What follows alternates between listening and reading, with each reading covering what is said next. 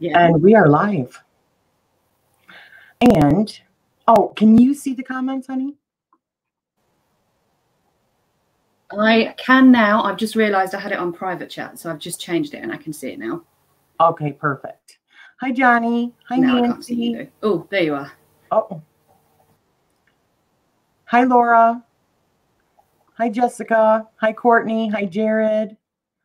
The Cedar Creole. I'm sorry, I don't remember your name, sweetie. Hi, Mandy. Hi, Lady Blind Wolf. All right. I think we got everybody.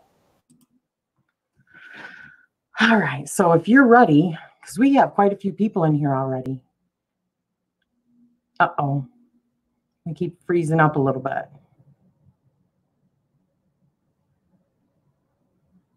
It's Liz. Thank you, honey. I'm going to try to remember that. Hi, Jen. All right. Uh-oh.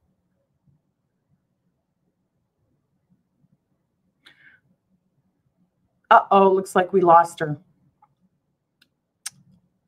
Let me make sure that she knows to just use that link again. You guys got to love Mercury retrograde, right? All right, let me go back to Facebook. Bear with me, guys. Oh, I just heard her. Oh, I thought she just popped in.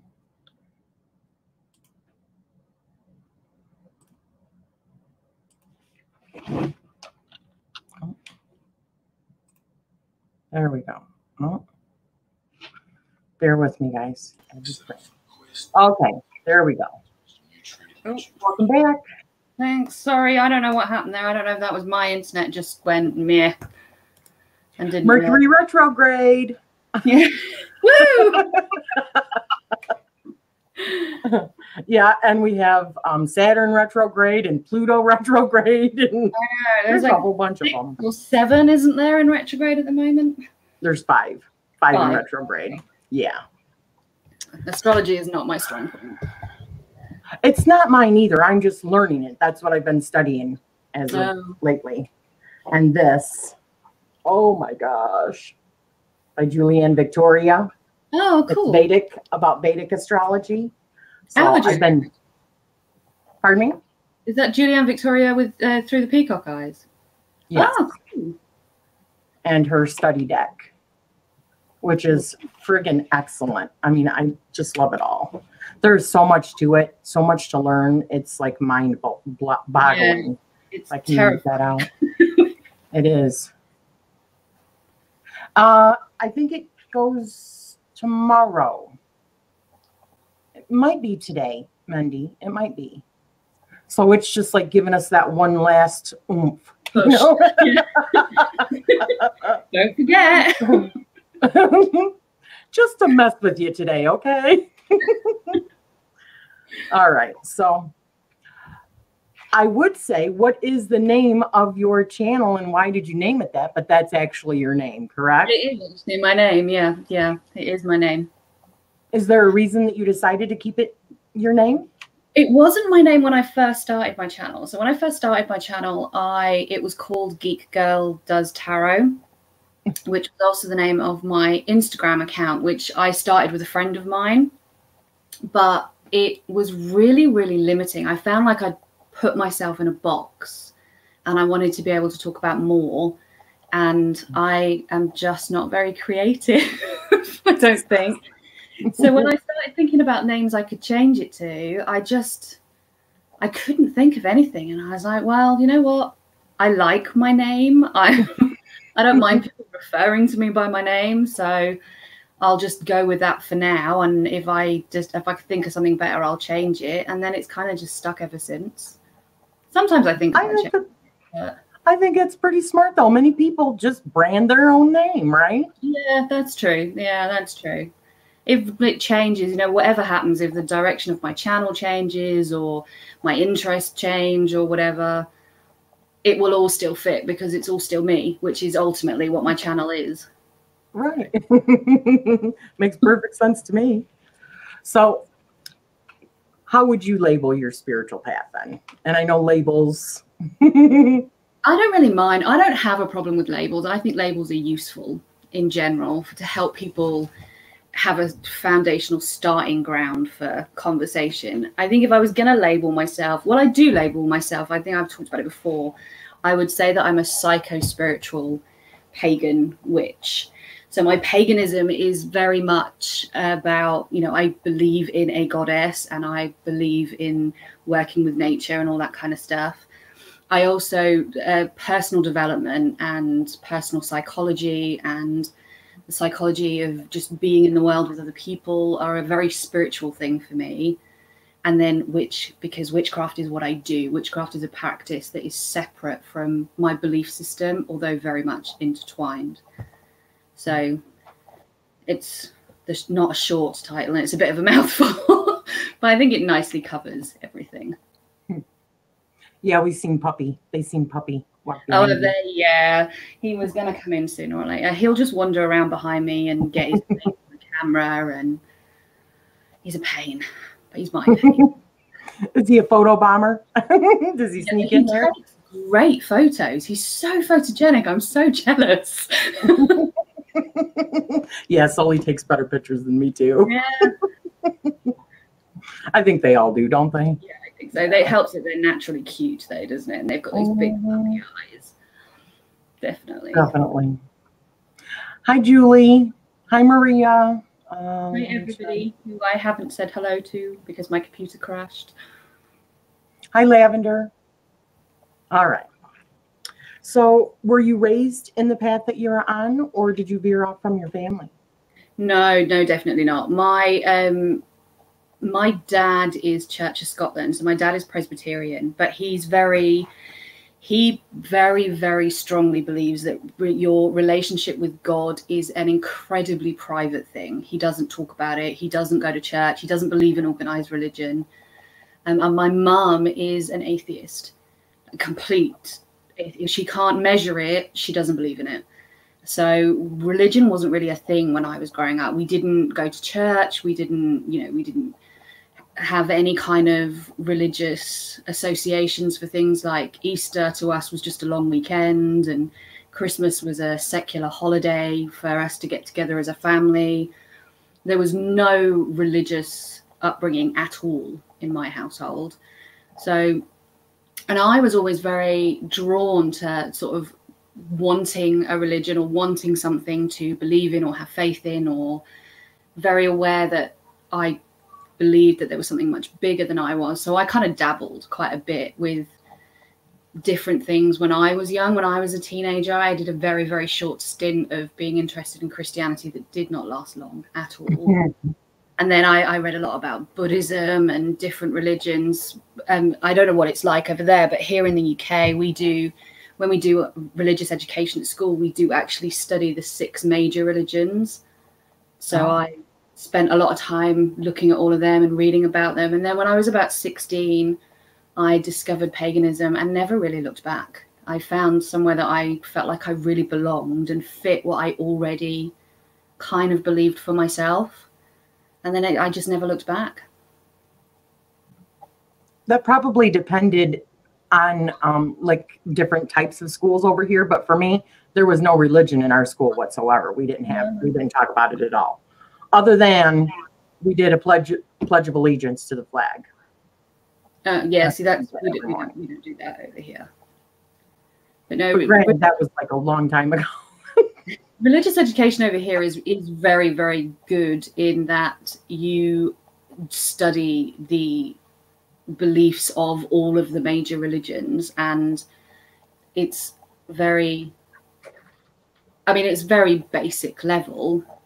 And in primary school, we still went to church and we still sang hymns and things because I went to Church of England schools, but the religious education is quite good, or it was. I mean, I admit I was at school a very long time ago now, but it was very good when I was at school. Yeah. Laura says that she had it opposite in some ways, growing up with the Catholic family and wishing that they were not religious because I wanted nothing to do with it. And I can see that happening. Yeah. People that are extremely, extremely in a religious family, not wanting to have anything to do with it, and ones that didn't have any kind of like traditional, you know, wanting to delve more into it. Yeah, yeah, I can see how that happens. I think it's like anything, isn't it?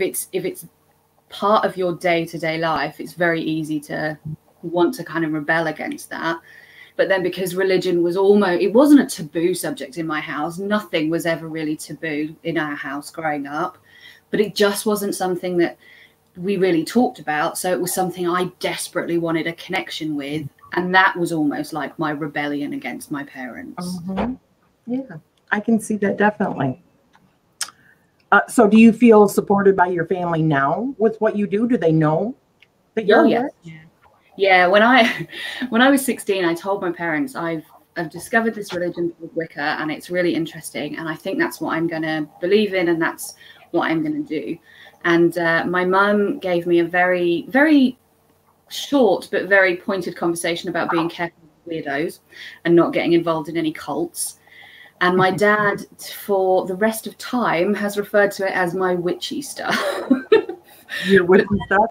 Witchy stuff, yeah. But they're really good. My dad bought me the This Might Hurt tarot deck recently because I wanted it, and they've bought me books, and I've been to a few. They look after my dog when I go to like festivals and things, and my dad calls it my witchy festivals and stuff. So it's not something we talk about, but it's also not something that I've ever felt like I have had to hide from my mum and dad either.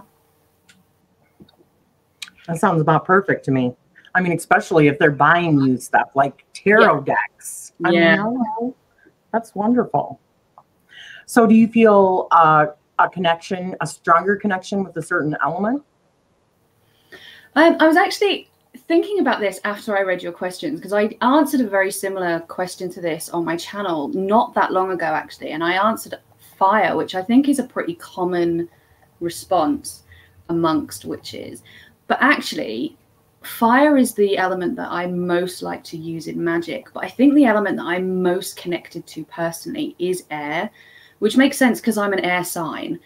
But I am very, I'm very much an in my head kind of person. Some people, heart people, some people are in their bodies. I'm very much in my head. I'm very analytical and logical and can be more rational than emotional sometimes. And also things like I love music. Music is a huge passion of mine. I love to involve music in my ritual and my spell work and stuff. I just think, although I love to use fire and spell work, I'm definitely more of an air person. I can see a lot more my connection with air than anything else. Have you had your chart done? Do you know what different aspects you have in your astrology? I have. I've got an awful lot of air in which makes sense. I've got an awful lot of air in my natal chart, a little bit of earth, and then I think maybe one fire sign and no water. I think. No water, really? Wow. Or one water sign or something, but there's very little water and fire in my chart at all. I was just doing mine today, and I've got 2 fire, I've got 4 water, 5 air, and 6 earth. Yeah, I've got 6 or 7 air signs in my chart. Wow. So, let's just skip ahead, seeing how we're already talking about it. What is your sun sign? Libra. A Libra. Okay. Yeah. All right. Cool. Do you know what your rising and your moon is? Yeah, my rising is Virgo and my moon is Taurus. So they're both where my earths sit, really. Okay. All right. So what is your favorite, or do you have a favorite season of the year? Definitely. Well, autumn probably, or fall, as you guys would say, or spring. I like transitional seasons. To me, they're almost like transitional seasons, and I really like them. And also, they're beautiful. Like autumn is the most beautiful season, in my opinion, of the year. So, And where I live, to like get into my estate where I live, there's a road you have to come down, which is just lined with trees either side.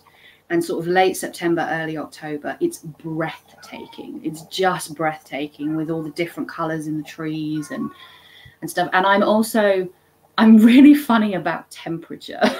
There's only about 6 degrees of temperature that I can handle, and anything below it is too cold and anything above it is too hot. So autumn kind of fits really perfectly into that perfect weather. I'm British. I had to bring the weather up at some point. We do. well, what is that perfect temperature for you then? Like somewhere between sort of about 14 degrees and 21, 22 maximum Celsius. I don't know what that is in Fahrenheit. I'm guessing that's probably in the 60s, 70s area. Yeah, probably. Yeah, and that's perfect. Yeah, definitely. Perfect. So, silly question, I know, but do you use divination? And if so, what types of divination do you use? I do, surprisingly. Obviously, I use tarot. This year I've been trying to learn Lenormand or Lenormand, depending on where you're from. But I'm really laissez-faire about that. It's one of those things that I kind of just dip in and out of and haven't really taken as seriously as anything else. I do it because it's fun and I want to learn something new. Recently, a friend of mine also bought me a crystal ball because I really want to have a go at scrying. I've tried it before, but I never really had much success with it. So I'm determined I'm going to make something of it. And I've got it into my head that if I have my own crystal ball, that will make the difference. We shall see. And I do have a couple of pendulums, and occasionally I like to use them, but pendulums are very much like a yes-no type scenario, aren't they? Whereas I like something a bit deeper, which is why I like the tarot so much. And then we were talking about runes as well, which I've tried, but I don't have the brain for it, I don't think. So if you show me a rune, I'm like, yes, that's lovely. What does it mean? Well, it means ox. What does that mean? What does ox mean? What does gate mean? I can't make that connection in my brain so much with runes. I'm not sure. That's why I'm taking this course. So we'll see. We'll see how that goes.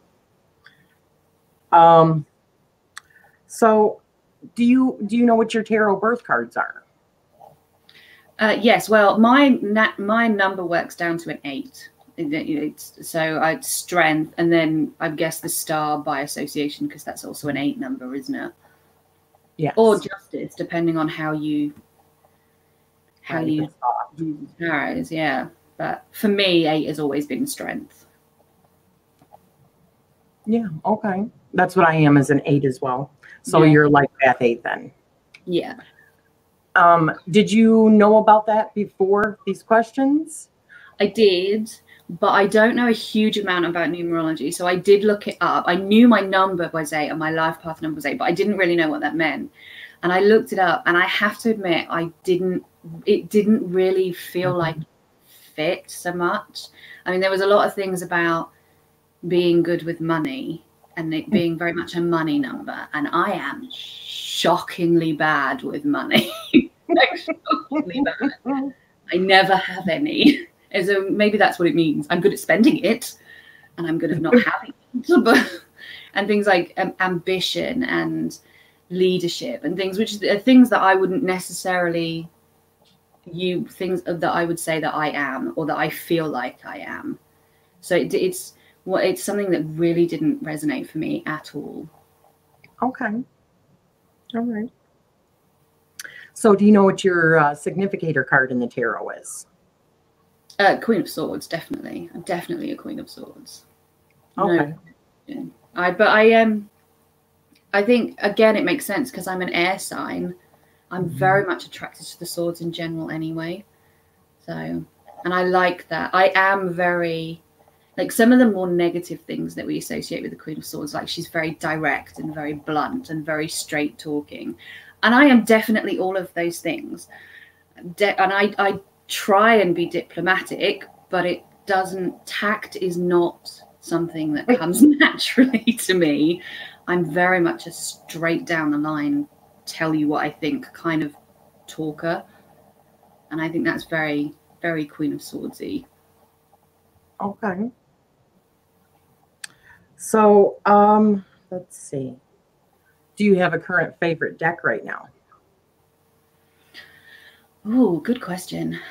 I think my decks are over in the corner. That's why I'm looking over in that corner randomly. I'm not just staring up randomly into space. But I think I probably have three. Probably the Lightseers Tarot, the This Might Hurt Tarot.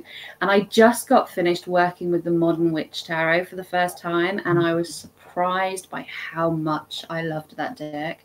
Considering it's really just a standard RWS that's been a bit modernized, I really connected with that deck a lot more than I expected to. Really, really enjoyed working with it. That's one I do not have. I do want to get it eventually, but yeah. And This Might Hurt, I just ordered. I don't have it yet. Oh, so okay. I'm very excited about that. It is a gorgeous deck. A great deck. Yeah, and of course the Lightseers. That is by far my soul deck. So yeah, I love it. I call it my boho chick deck. It's just it's just got that really bohemian vibe to it, which I really, really love. It's so beautiful. It is so good. So, do you have a favorite current tarot card that's in the deck? It's always been the Strength card for me. Always. Strength is it's the card that is the only card in the deck that is make or break for me when it comes to a tarot deck. I'm really specific about how I like it to be done. So I don't like strength cards that are all about brute strength. I very much like strength cards that are about internal strength. I'm very picky, and it's just my favorite card. It always has been. I think it probably always will be. I also have the Lightseers one is perfect then, isn't it? Yeah, I love the Lightseers one. She's like half lion. Yeah. And I also, that's also a thing that I really like, which I think I've mentioned before. I really love there's quite a few cards that have the lion and the lamb in the strength card, and that's something I really, really like. And I love the way that she's done it in the Lightseers. Yeah, definitely. So, what decks are you currently working with? The ones that you're talking about that are your favorites? Are those the ones you're currently working with? No, at the moment I'm working with the Spirit Song Tarot, which I'm a bit hit and miss about. When I first got it, I love Paulina Cassidy and I love her artwork, but I wasn't sure about the keywords on that deck and how she's very much softened the harsher card. So I don't think it's got a tower. They've called it something else, and they're all very positive words for the cards that we would normally associate as more negative. But I quite like that softness and that kindness sometimes. Sometimes I think that's exactly what we need from a deck. So this month just seems to have been exactly the right time for me to dig that out. And then Oracle deck-wise, I'm working with Goddess and Sirens by Stacey DeMarco, which is a really nice deck. It's another one that took me a little bit by surprise by how much I like it. The artwork is stunning. Yeah. I mean, that's it. Yeah. They remind me so much of warrior goddesses. I mean, the way they're depicted in here. Yeah, it's very, very strong women, which I really appreciate. Yeah, definitely. Definitely. So, would you consider yourself a collector? And if so, how many decks do you have? Actually, when I look at my offline friends, I was going to say real life friends, like the internet isn't real life, but when I look at my offline friends, I'm definitely, in their eyes, compared to them, a collector, because they all have maybe one deck or two decks, and I have more than that. But when I compare myself to people within the online tarot community, I'm just not. I've got, I think, 30 35 tarot decks, maybe 36. And then I've got 24 Oracle decks and 5 Lenormand decks, which to me actually sound like really big numbers. But when you compare them to other people within the tarot community, it's like I'm a baby. You just figured out that tarot decks exist. Yeah. So you got roughly like 65 decks altogether, 60, Altogether. 65. Yeah, That's yeah. about the same with me. Yeah, and I've been looking at my tarot decks recently, thinking there's easily 3, maybe even 4 decks in there that I'm probably going to pass on and move out of my collection, because it's really important for me, like, this is no judgment on anyone else, but it's really important for me that if I have a deck in my collection, it's because I want to use it and will use it. If I get to a point where I know I'm probably not going to use it again, or it's just going to sit there, then I know I'm done and it's time for me to move it on and to give it to somebody who will actually benefit from it. You know, and this kind of sounds mischievous, but when I think of that, I'm like thinking, okay, who can I pass this on to that doesn't do tarot yet so that I can corrupt them? You know? Who can I corrupt?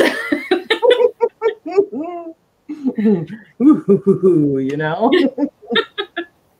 Oh, yeah. You guys know you were thinking it. So how long have you been reading tarot then?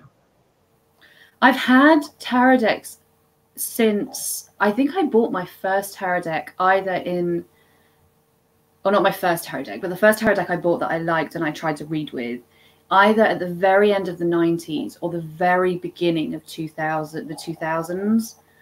But I never really took it seriously. So I've always had decks, but I only really started to read seriously and really study it in the last 2 or 3 years, I think. Okay. So in that time period since you started, do you think that your reading style has changed or progressed or? Yeah, definitely. For like the first 17 years that I owned tarot decks, I was very much I always did the Celtic cross because that was the spread that you did. So I always did the Celtic cross, and it was always very, very book driven. So I would lay out the cards and then I would look at the book and see what the book told me all the cards meant, and wasn't really very trusting in my own ability to see what was there and to trust what I saw. And then when I decided to take it seriously and actually learn what the cards meant, conversely, I became more trusting of my own intuition. The more I know about them, the more likely I am to ignore what's in the book and just trust what I feel. Mm-hmm. Yeah, that makes perfect sense. Maria says, LOL, Rachele, a different kind of enabling. You know it. We have got to convert as many as... Yeah. That's the fun part of it. Take the world one tarot deck at a time. So, exactly. But you know what? Honestly, I look at the tarot like it is a major tool of therapy and self-realization. Yeah. And if more people actually work through the archetypes, we might have less things like what's happening in the world actually happening in the world, you know? Yeah, I agree with you. So yeah, one tarot deck at a time, one person at a time. We're coming for you guys. So do you do any daily rituals? I do a daily draw every single day, which I've been doing for the last couple of years. And normally I post it on Instagram, but even if I don't post it on Instagram, I still do it. So every morning I'll draw a card for the day. What I'm really not good at is going back at the end of the day and seeing how it actually played out in my day. So it's one of those things that I do it, but it's not necessarily as useful as it would be if I actually did something with it. I've done it. I must confess, I do the same thing. I might a week later go back and look and go, oh, okay. But then I might not remember all the details of what happened during that week because it's a week later. You know what I mean? So. And I keep a record of it as well. So at the end of the year, I can look back and I can go, oh, I drew a lot of, you know, like 40% of my year was ones, because I am that person who likes to sit down and work out percentages and ratios and things. I am that person, and spreadsheets and stuff. Like, no shame. I don't even care. I love that. That's cool. I love spreadsheets. Oh, me too. Yeah. But and even then, at the end of the year, it's like, oh, look, this card came up 5 times. Can't remember what happened on the days that it came up, but it came up a lot. That was useful. I really need to do more with it, I think. Yeah. Nancy says, I often give decks to people that I read who show an interest in tarot. Yeah. See, that's a good idea as well. I don't read people, so that's not really... You don't do like professional reading and stuff? I don't. No. I read for myself, and I read for friends occasionally, but no, I don't read professionally. So do you remember your dreams? Do you do any kind of dream work? I don't. So I have ME, or chronic fatigue.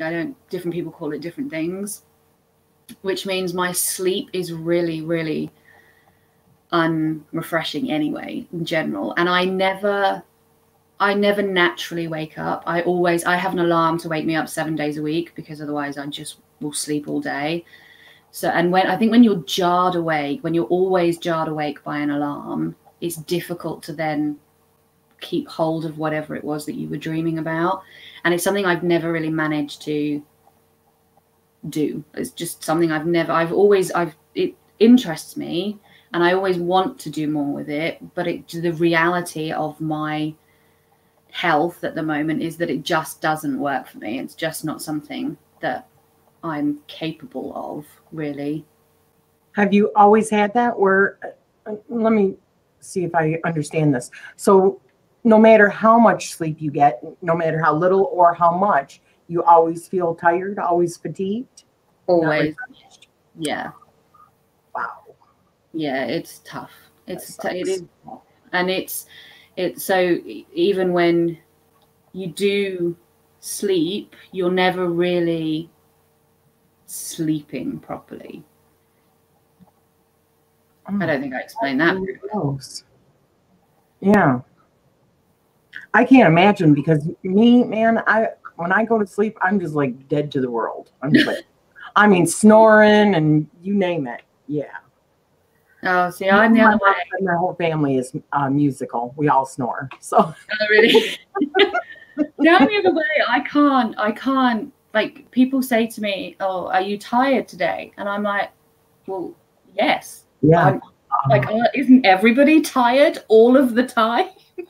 I just thought that was the reality of life. But it's levels. So I go from being tired to being so exhausted I can't remember my own name. But there's never a time when I'm not tired or I'm not exhausted on some level. Have you ever, because I know that this, and you probably have, but have you ever been tested for like sleep apnea or anything like that? Sleep apnea, no. I've been tested for nearly everything under the sun, but not sleep apnea, no. But I don't snore, I've been told by people who I've shared rooms with. I don't snore or anything. I don't have a problem with the way that I breathe when I'm asleep. So, which I think is never reach a deep sleep. I just never sleep very well. And when I do, my sleep I'm never refreshed by it. Not really. I can't even imagine. My goodness. So do you have a favorite holiday or Sabbath? Yule probably is my favorite. And because Yule is the one that for the last 5 or 6 years, I've had a really lovely tradition with Yule where I have a group of friends that I call my pagan family. So I have my actual family who I spend Christmas with, and then I have my pagan family who I spend Yule with, and we do very similar. So we share a meal and we exchange gifts and we have drinks together, and we play silly board games and trivia games and stuff. And it's a very family oriented holiday, whereas the other ones tend to be more ritual and staying up to see the sun come up if it's winter, because there's no way I'm getting up to see the sun in summer when it comes up at 4 o'clock in the morning and stuff. And I also like Samhain, but I think Samhain is like the ultimate witchy holiday. It's got all that stuff that I associate with witchcraft. Laura says that she has health issues also that inhibit dreaming as well, or inhibit REM sleep, which means it inhibits dreams. Yeah. Yeah. Chronic fatigue does something very similar. You very rarely reach REM, and if you do, you don't stay in it for very long, which is why this sleep is never refreshing for you. And it's frustrating when you're on a pagan path. I don't know if you read a lot of witchcraft books and pagan books and things, but there is very much in a lot of them, there's very much this working with your dreams, and it's almost taken as a given that that's what witches and pagans do. They do dream work, and when it's just not something that's possible for you, it can be incredibly frustrating. I can only imagine. Yeah, that sucks. So do you work with crystals? If so, do you have any favorites? I don't really work with crystals, no. I have 7 crystals that I bought for myself, which I have as chakra crystals.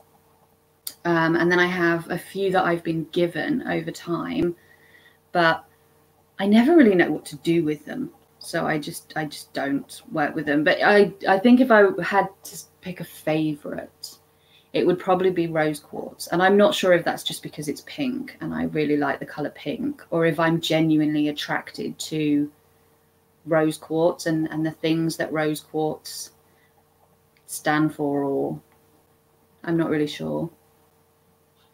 Do you ever feel like any vibrations from them or anything like that? Not generally, although Herkimer diamonds I cannot touch.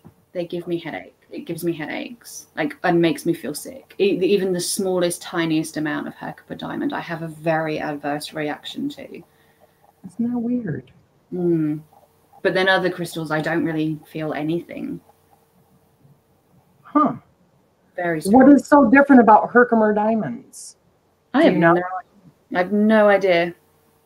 Yeah, I mean, probably nothing. It's probably just my weirdness. No, I'm going to have to research that now. Let me write that down. That's interesting. And I wonder if that is there's a thing related to your not being able to dream and stuff. Maybe. Yeah, I don't know. I just know I don't like it. I don't like the way it feels. Do you have a tendency to get migraines or anything as well?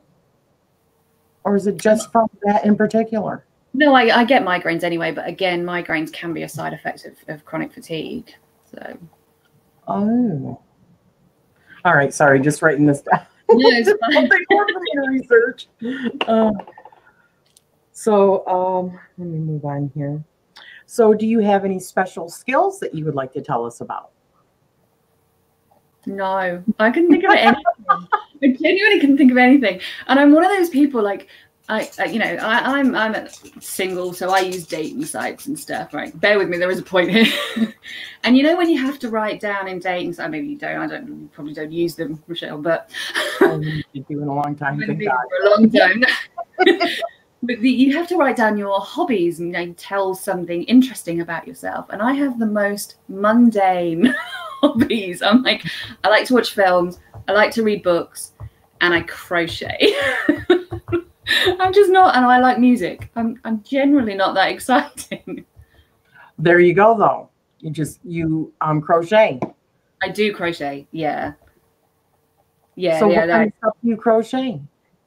Well, I make Generally, I make blankets. I love to make blankets because they're easy and you can do them in front of the telly and you don't really need to concentrate so much. But I made myself a bag, and I've made a purse and like mandalas just for decoration and stuff. Pretty much, I'm at that point now. I wouldn't say I'm an expert, but I'm definitely an intermediate crocheter. I'm not a beginner. And if you gave me a pattern, pretty much any pattern, I could probably do it because I can read a crochet pattern.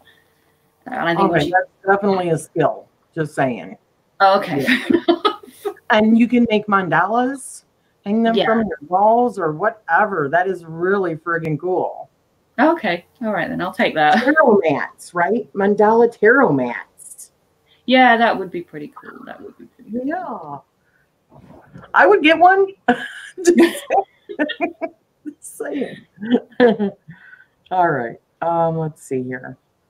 So do you currently have a favorite book or artist or both? Books is too hard. Books is way too hard. I read a lot. I do read a lot. And okay, so what are you reading if it's hard for a favorite? What are you reading right now? What I've just finished reading, I just finished it the other day, which I think everybody should read. It was incredible, was The Hate You Give by Angie Thomas. I finished that yesterday or the day before. And I'm not a huge fan of YA. So when I read YA and I really, really love it, I make everybody read it. You have to book. It's the best book ever. But I say that about a lot of books as well. This is the best book ever. It just means it's the last book that I read that I really enjoyed. But it was a phenomenal book. It's absolutely amazing. And Heather's favorite book is not Twilight, Julie. Don't get me started, because we'll be here forever. Heather is not a fan of Twilight. Let's leave it at that. So The Hate You Give, yeah. And I also read I'm really, really into sci-fi and fantasy. Fantasy's always been my favorite, but I've really got into sci-fi this year as well. So, but then I also really like horror and I really enjoy crime. So if you asked me to name my favorite book in genres, I probably still couldn't do it. But yeah, I'll just say The Hate You Give because that's the last one that I read that I really enjoyed. Okay, I've got another question for you. How many books do you read in a month, approximately? This year, last year it was 6 books a month. This year I've managed to get it up to 8 books a month. Oh my goodness gracious. No wonder it's so difficult to find a favorite. Yeah, I read a lot. I read 55 books last year, and this year I'm trying to read 80, and then next year I'm hoping to get it up to 100. So wow, that's fabulous. And then artist wise, I really like Waterhouse, which is I don't know if that's a bit cheesy, but I really like Waterhouse. I really like that kind of like Arthurian Greek mythology stuff that he does. The Magic Circle is one of my favorite pieces of artwork ever. And then more modern, I like an artist called Jack Victoriano, who is a Scottish painter from particularly famous in the 90s. And he does some really lovely, like he does a lot of artwork of people on the beach. And it's just really, really lovely. I'm not a huge art person. I don't really understand art like academic people do. I just look at it and go, I like that, or I don't. Yeah. So Julie says that she feels like she is a reading failure after hearing your numbers. She writes books. She's writing a book, and that's even better. Like, why read books when you can write your own? Oh, so Maria says, me too, Julie. The last books I read, fiction, actually were Twilight. I love Twilight. I have no problem with anybody else liking Twilight. I'm not one of these people that's like, I hated something so no one else is allowed to like it, or conversely, I loved something so no one is allowed to dislike it. I'm very much art, literature, music, films. It's all really, really subjective, as it should be. And I'm really, for me, my taste very much boils down to, did it make me feel something or not? And Twilight definitely made me feel stuff. I just don't think it was the stuff she was going for. Oh. Well, alrighty then. Do you have a current TV series that you are enjoying right now? I do. I just started watching Humans on Netflix. So it's an old series. I don't know if you've heard of it. It's a British series about artificial intelligence. And I discovered it on Netflix on Wednesday.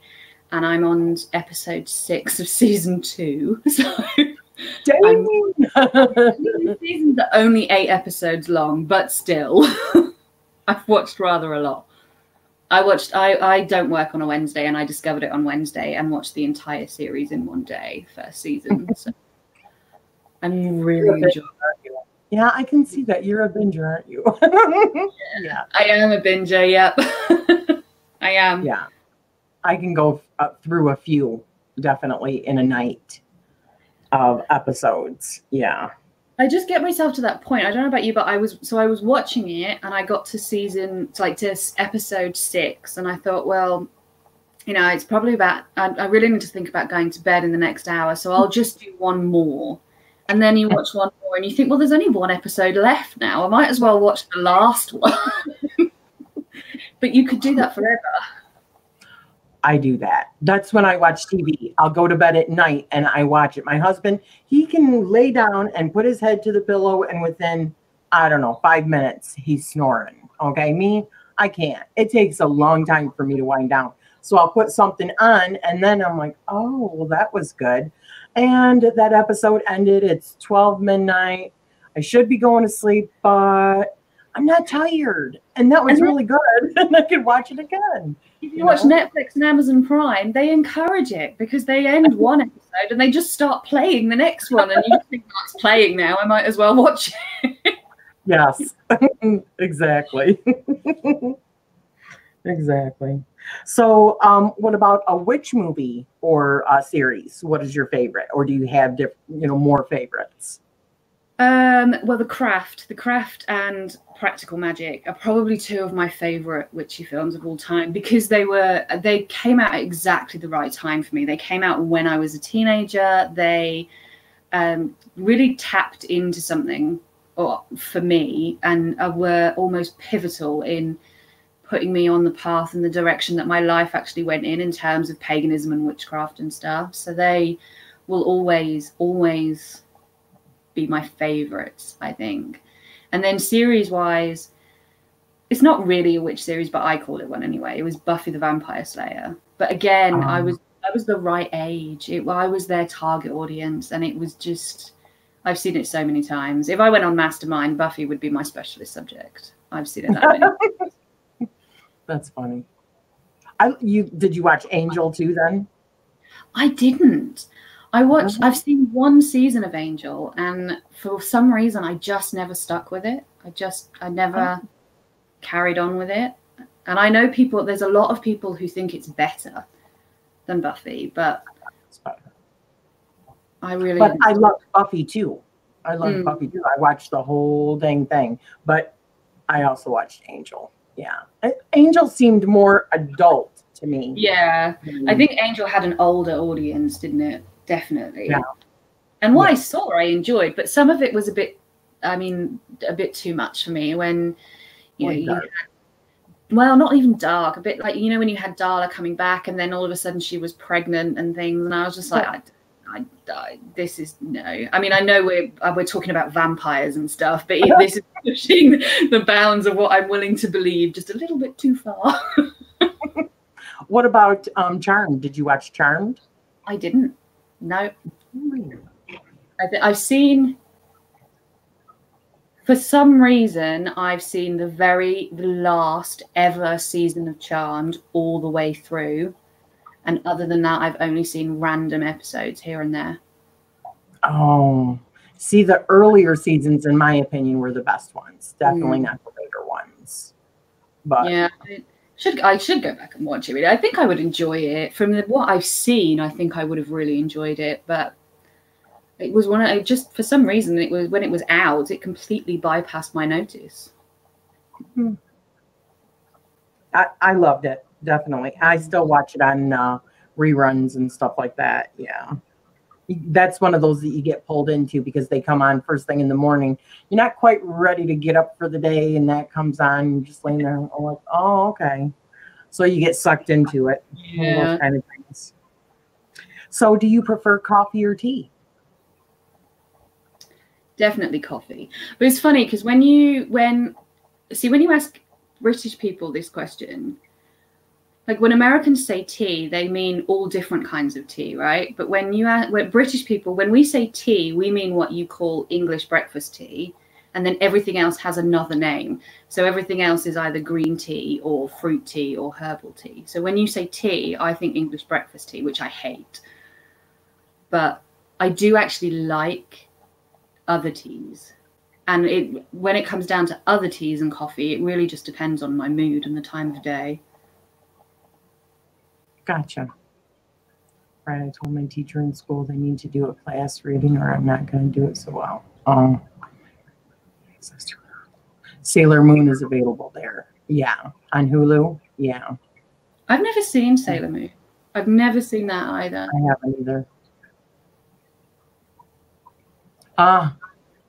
Julie said she had the hugest crush on Wesley. That's funny. Angel needed some time to get good. And as soon as it got canned. Oh, I know. Exactly. Apparently, when it ended, it was really popular. So it was a real surprise that it ended when it did, because it still had a massive audience. Yeah. I've seen the very last episode of Angel, actually. For some reason, I've seen the last episodes of random series that I haven't seen all the way through. That's funny. Let's see. Is there a time period other than now that you feel drawn to? Not really. I mean, I love history. My degree is in history. That's what I love. But I'm very much love history. Like I think it's called social history, I think is what they actually call it. But it's history from the perspective of individuals as opposed to events or time periods or groups of people. And so I'm very much interested more in particularly I'm very drawn to like women throughout history. So I'm very interested in like Boudica and Joan of Arc, and probably the thing that I know the most about is Henry VIII's wives. That's the thing that I've read the most about. I've watched the most documentaries on and things. I've got no interest in the Tudor period at all, but I'm very drawn to Henry VIII's wives and their stories and the contribution that they made to British society and stuff. So, and then I'm very interested in how events throughout history have affected normal, everyday people's lives is more what I'm interested in than any specific time. Yeah, that's pretty cool. So like a lot of the stuff that you read, so you like maybe Jane Austen, stuff like that, different time period pieces, like from like a female perspective kind of thing? I mean, I'm not a fan of Jane Austen, but then I'm not a fan of romance. Romance novels are not really my thing, and Jane Austen is obviously a romance writer. But I do like books set in different time periods, very much from the perspective of the people. So, you know, like Oliver Twist type stuff, where it's very much about the people that lived in those time periods and how they lived. Yeah, very cool. Very, very cool. So if you could have a deep conversation with anyone during any time in history, who would it be and why? Maybe Anne Boleyn. I mean, I don't think I would have liked her very much. I don't think that she was a particularly likable woman, but she certainly for a while was one of the most powerful women certainly in England. And I'd be very interested in hearing her side of the story, because some of the things that we believe about Anne Boleyn even now. There's no historical evidence for some of the things that she was accused of is crazy sounding, and I would really love to be able to hear from her perspective, which is something we don't really get throughout history, is the perspective of the women. And when women are talked about in history, they are very much talked about from a male perspective. So I would, even other women, again, Boudica, Joan of Arc, I'd love to hear from, I don't know if from the horse's mouth is an appropriate way to talk about women, but you know what I mean. Yeah. Anne Boleyn, I've always been very fascinated with her life as well. I think it was her family. She was doing what her family was telling her to do. Because, I mean, even before her was her sister, right? And had a relationship, and he lost interest with her. So then Anne Boleyn comes in. And, I mean, the guy does not have a good track record with women. I mean, trying to get rid of them in whichever way he could, you know, in order to take on his next what have you. I mean, look at how he got rid of his first wife. And I would say normally that the other woman, yeah, she would be at fault too. But when she's got her political family trying to force her into this relationship, what is she supposed to do? Women didn't really have a voice back then. I mean, I think I think Anne Boleyn and Henry VIII were actually very much in love at one point. I think the beginning of their relationship, I do think they actually were in love, or at the very least they were infatuated with each other at a very deep level.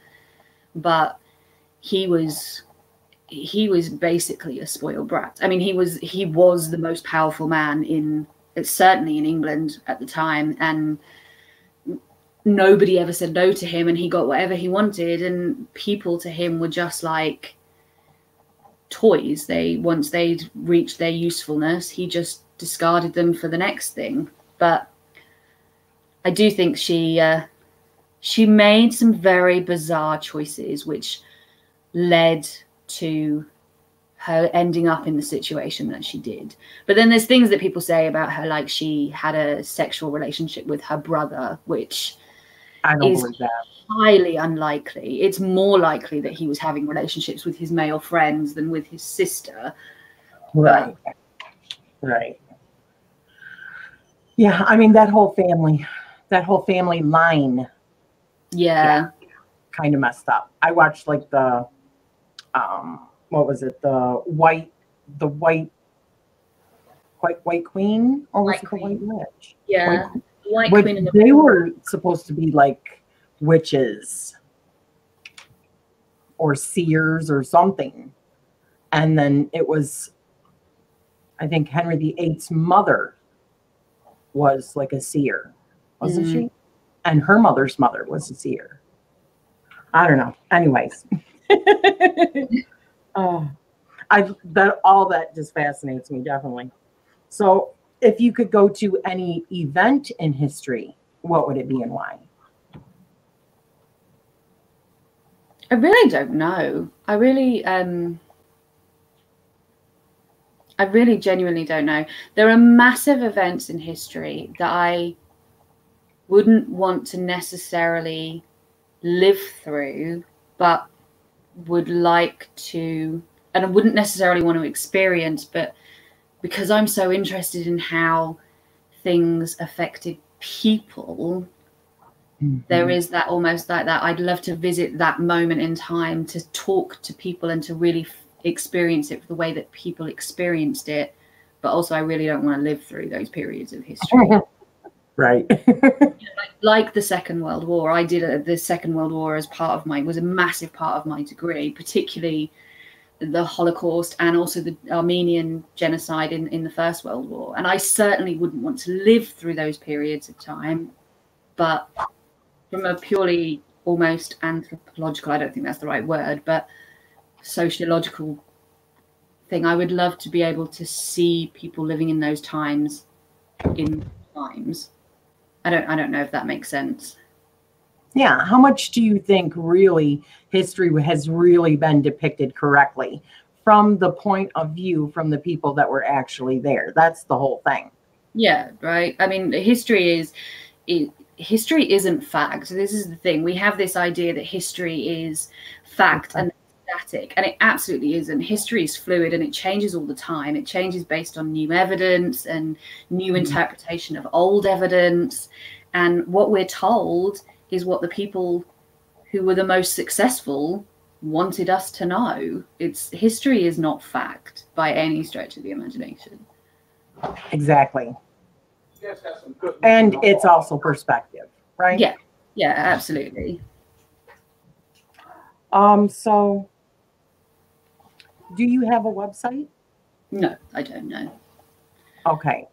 I believe I do have down below, which I can't see at this moment, your Instagram. What all did I get on there? Let me find it. Sorry, guys. I should have had this up. Let me just find it really quick.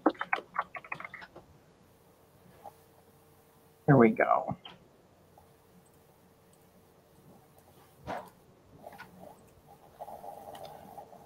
This is your channel, and yeah, I have your Instagram and your Bookstagram down below, I believe. So down in the description. So anybody can access that down in the description below, but there is your channel. Please go and check it out, you guys. Hi, Dripless Mystic. Let's see. Hello. Hi, Julianne. All right. So how long have you been on YouTube? It'll be 2 years in August. Okay. Right. Did you lurk around before you made your channel? I mean, were you in the community before that? No. Or was it... Yeah. No, I never do anything the sensible way around. I just wake up and go, oh, I think I'd quite like to do this. And then I just do it. It works out. But, so I kind of did it the other way around. I set up a channel and then started to interact on other people's and meet other people. I did it really back to front. No, you just went for it.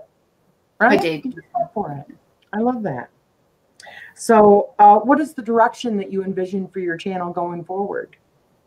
I have no idea.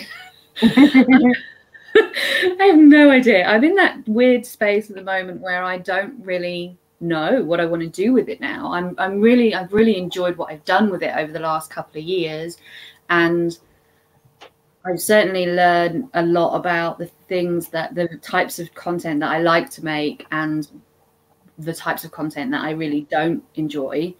But I don't know. I know I want to keep talking about tarot. I definitely want to keep talking more about spirituality and personal development and the things that really are really important to me. But how that ends up looking, I'm really not sure right now. Okay. It's just very organic. Yeah. We'll just see what happens when it happens. Exactly. So what do you wish to gain from your channel going forward? And the same thing that I've always wanted, really. I mean, I'm very, very lucky that I have a very strong community, pagan community, offline where I live. So I've always had really good access to other pagans and other people who believe like I do and who have very similar views as I do, which is both a blessing and a curse, I think, in some respects, because a lot of the people that I knew and was communicating with on a regular basis were white British people. And I'm obviously a white British person. And so I really wanted to meet people who had completely different cultural backgrounds to me, completely different ideas to me, who were raised with completely different experiences than me. And I wasn't really getting that where I was living, and having my channel has definitely given me that. It's definitely given me access to a whole range of wonderful, interesting people and views that I never would have had otherwise. I probably never would have seen or experienced otherwise. And that's what I want to keep. I want to keep that space where I'm constantly learning and growing from people who are nothing like me, who have almost nothing in common with me, other than maybe our shared interest in tarot or in witchcraft. Mm-hmm. Right on. That is probably the most common answer, actually, for most people. Yeah, but it makes sense. That's why most of us are here, honestly, I think. Yeah. What we need from this community. So, hi, Donna. Hi, Thomas. Oh, hi, Donna. So this is normally the part where I open it up and have people ask questions for you, if that's okay. Yeah, that's fine. Yeah. All right. Let her have it, guys. Anybody's got it. Be nice. Bye, Lavender. Have a good one, honey. I've not looked at the comments at all. So if anybody said anything to me or asked me anything, I'm really sorry if I've missed it. It's difficult. Most of them pretty much know now that the questions are usually at the end. So Jen says, Heather, being such a strong air sign, do you actively seek to work on the emotional aspect in your life and workings? Yes, I do. It's really weird because although I've got very little water in my chart, I'm a really, really emotional person under the surface.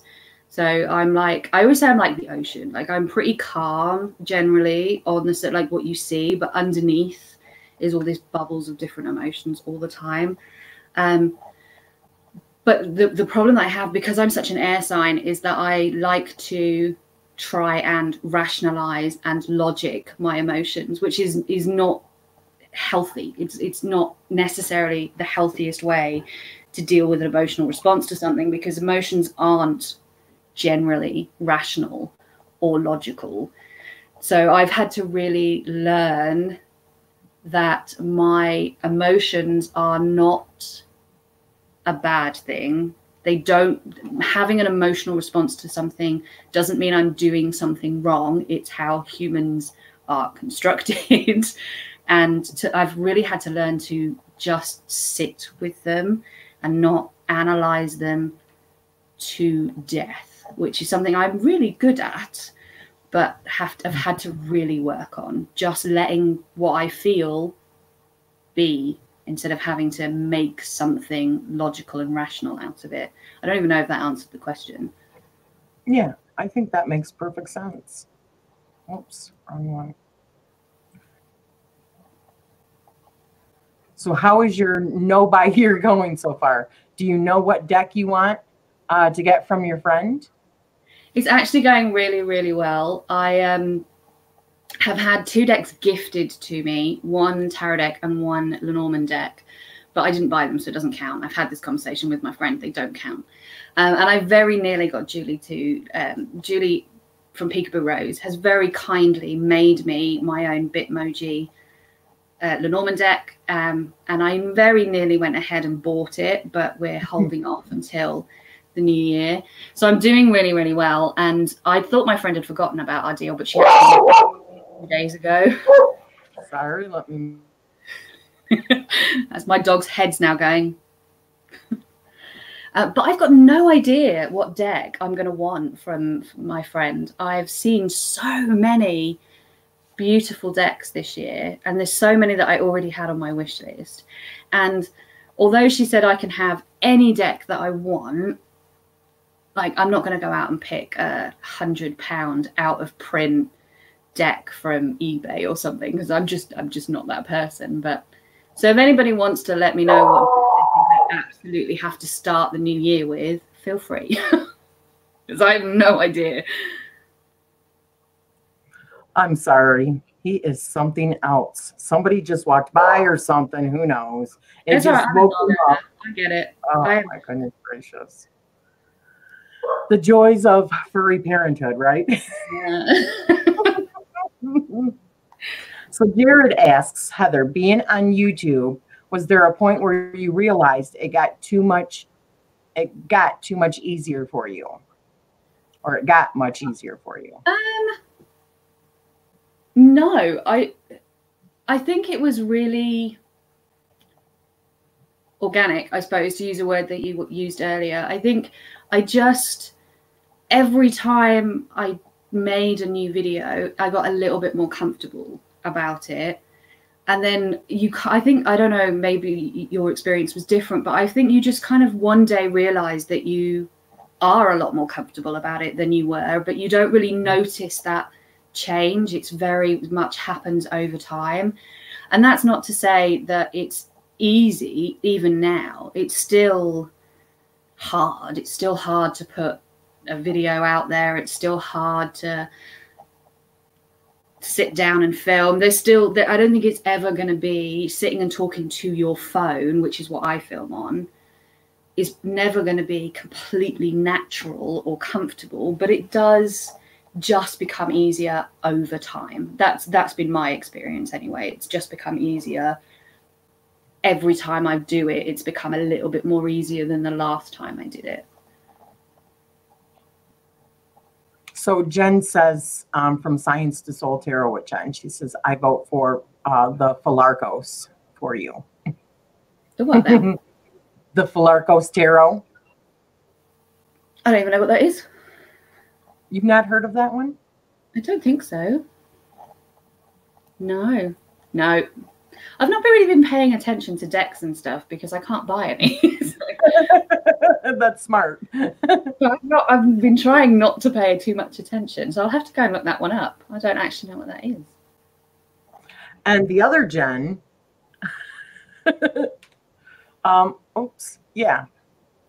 gave it a chance, kind of, but I think she said something else before that and just skipped up for me. Oh yeah, this one, the Shadowland. I have seen that deck, and it is absolutely my aesthetic, definitely. The only thing I don't like is the backs. I'm really not keen on the backs of that deck. That's the yellow backs, isn't it? And I who likes the color yellow? And I'm really sorry if I've just insulted like every single person in the room. But yellow is not it's just not a nice color. It's very difficult to make yellow nice. I have a yellow hallway, by the way, so I obviously like the color yellow more than I'm saying that I do, but I do. The artwork is definitely my style. I also, saying that, really want the Nightmare Before Christmas tarot deck. Even if I never use it, even if I just buy it so that I can look at it, get it out and look at it, I really want that deck. That is one of my favorite Tim Burton films of all time. Yeah. When does that come out? Is it September? Soon. Yeah, it's definitely soon. Yeah. Painted Owl said that they do not like the yellow backs either. Hi, Simon. No. I've just seen Jen, though. Science to Soul Jen. I love the backs and yellow. Look, see, now everybody is telling me how much they love the color yellow. I was going to say, I do like yellow, and yellow is very much associated with like joy and the sunshine and happiness. So yeah, that's a good point. Too much yellow can be like overkill, you know. So yeah, it's like that. It's that. Some yellows are lovely, but the yellow on the back of the Shadowland is very. I don't even know how to. It's like very radioactive yellow. It's a very. It's not a nice yellow. There definitely are nice yellows, but I just don't think that. Personally, I don't think that is a nice yellow. But yeah. So Courtney says she doesn't like yellow either, and Jen says she will not hold it against you. The other Jen says, I am particularly not fond of yellow either. It's Crayola yellow, she says. Oh, is it? Jen's Balanced Tarot. It's Crayola yellow.